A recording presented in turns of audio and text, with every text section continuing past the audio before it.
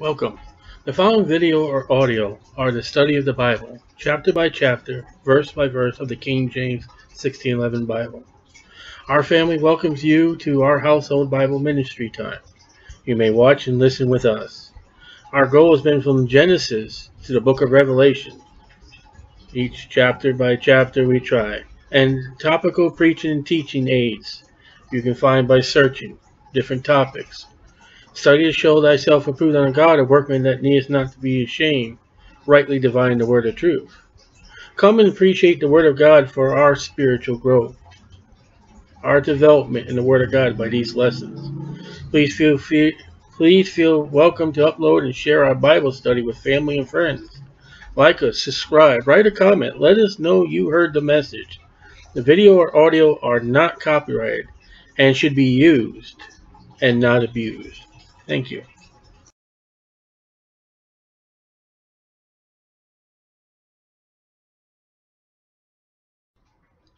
Colossians chapter 4. Masters, picking up from chapter 3. We went through the wife, the husband, the children, the fathers, the employees, now the masters and employers. Give unto your servants that which is just and equal. So America talks about equal pay. And they don't even know that comes out of the Bible. Next time you hear equal pay, think of the Bible. Knowing that ye also have master in heaven. All right, so how you better treat your employees is better how you want God to treat you. An eye for an eye. Continue in prayer. All right, so we're done with the family. We're done with the employer. We're done with employee. Now, paragraph marks, all Christians. Continue in prayer. Don't stop praying. And watch in the same with thanksgiving. Watch for the Lord, the hope, the blessed hope, and thank the Lord. Prayer and thanksgiving. They are two different things. With all praying also for us, that God would open unto us a door of utterance. So pray for other ministries, other churches, missionaries, evangelists, for open doors to speak the mystery of Christ, for which I am also in bonds, jailhouse ministry. He wants to go teach everyone about the mystery.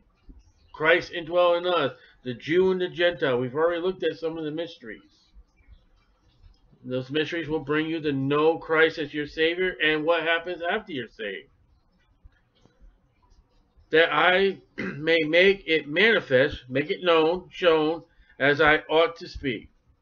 Walk in wisdom toward them that are without, not saved. Carry to the unsaved people wisdom of God, redeeming the time. Let your speech be always with grace, seasoned with salt. Sometimes salt hurts on a wound. Sometimes salt is needed. Sometimes salt adds flavor. As Job said, is there any taste of the white of an egg? Well, you put a little salt on it. Too much salt will make you get high blood pressure. Too little salt is just as unhealthy. So you got to have an even balance of salt, that ye may know how to ought to answer every man. So you're supposed to give them answers by wisdom. When somebody asks you a question, you are obligated to give them an answer. Now, sometimes that answer may be, I don't know, and you got to go study. Listen, if you don't know, don't be afraid not to say, I don't know. But then go study it out, find out what the answer is for the next person. All my state shall Tychicus declare unto you, who is beloved brother, and faithful minister, and fellow servant in the Lord, whom I have sent unto you for the same purpose. So Paul is sending men out to these churches. Tychicus is one he's going to send to the Colossians. Paul's never visited this church. He says he's going to tell of the things I'm doing, of what's going on with me, that he might know your estate and comfort your hearts. With Onesimus, that's the one that found the Philemon, is with Onesimus, a faithful and beloved brother. You mean a slave that ran away? who is one of you. They shall make known unto you all things which are done here. So they're going to come and tell you what's going on. They're going to give a report of me. They're going to give a report of the ministry we're doing, what's going on. As a oh boy, I can't get my words right today. As a missionary would come to the church and give a report of the field. Aristarchus, my fellow prisoner, he's in jail with Paul, saluteth you. So here's a guy in jail with Paul, like Silas, and they're having sweet fellowship with the Lord. If I can get my tongue to work today. And Marcus, sister's son to Barabbas, I don't know what the kinship there is, touching whom ye received commandments. So Barnabas has visited Colossae. He's been there and he's told them commandments. If he comes unto you, receive him. And Jesus, which is called Justice. Now here's a guy who had a name Jesus, and he changes it. Now I'm going to assume, I'm going to add my own thing. Maybe here he thought he wasn't, worthy enough to have such a name. Maybe he heard Paul say something about there's another Jesus, and went, wait a minute. And that name you find in Mexico in Spanish is Jesus, which is called Justice, who are of the circumcision. So he's Jewish. Imagine a Jewish guy called Jesus. Isn't that a kick in the pants? These only are my fellow workers unto the kingdom of God, which have been a comfort unto me. Paul's finishing up this letter. Look, he's mentioning people's names. How you doing? I'm sending these guys out. This guy says hello. This guy says Epaphroditus, who is one of you, a servant of Christ, saluteth you, always laboring fervently for you in prayers. Prayer is laboring. So if you labor in prayer, what do you think God's going to give you for your prayers? What do you get when you labor? You get a wage.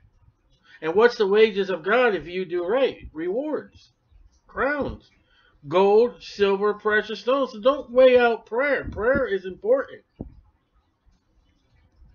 That ye may stand perfect and complete. That's what perfect means. Complete in all the will of God. You're not 100%. Is what God has you to do. You're fulfilling what you're doing. You're confessing your sins. You're praying. You're witnessing. You're studying. You're teaching. For I bear him record, Epaphroditus, that he has a great zeal for you, and them that are in Laodicea, and that's the second time Paul's mentioned that, and them in Hierapolis. Luke, okay, we're going to learn something about Luke, the beloved physician. Well, look at that. The healing Paul carried a doctor around.